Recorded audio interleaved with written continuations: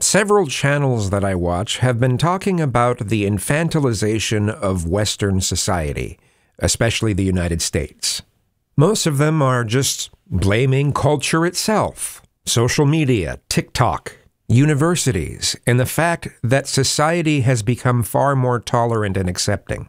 And as those things may indeed significantly contribute to this, I think another contributor is corporate America, especially the entertainment and toy industries, but also marketing in general. How about the adult Happy Meal?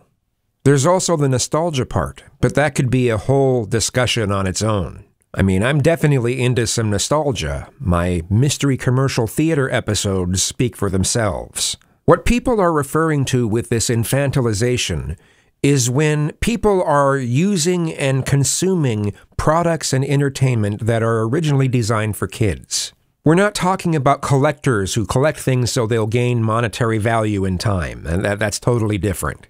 This is where adults are using and consuming products designed for kids the way that kids would.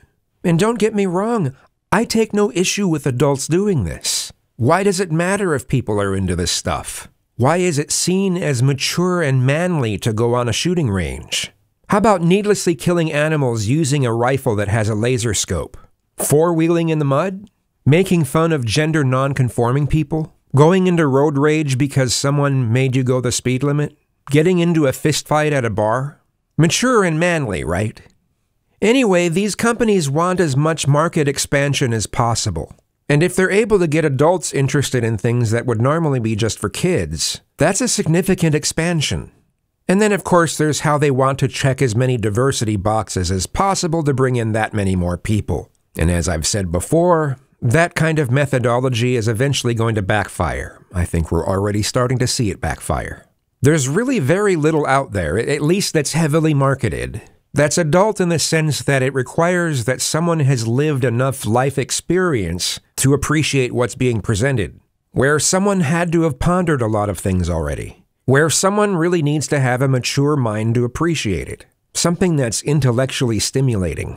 Most of our heavily marketed entertainment today would be perfectly understandable and even relatable by a 12-year-old. Even the NC-17 movies don't really require that much thinking. They're usually just either really gruesome or really sexual. But then again, I'm talking about the stuff that's heavily marketed, although you don't see NC-17 stuff be marketed that much anymore. But the stuff that's heavily marketed is obviously the stuff that gets seen the most.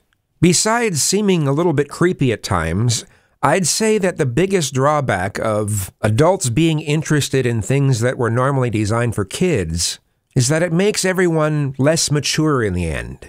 But how important is maturity? Isn't being at least a little bit immature part of the creative process? Especially in comedy. And to enjoy a number of types of comedy, you have to be a little bit immature. Is that a bad thing? I don't know. Let me know in the comments. Thanks.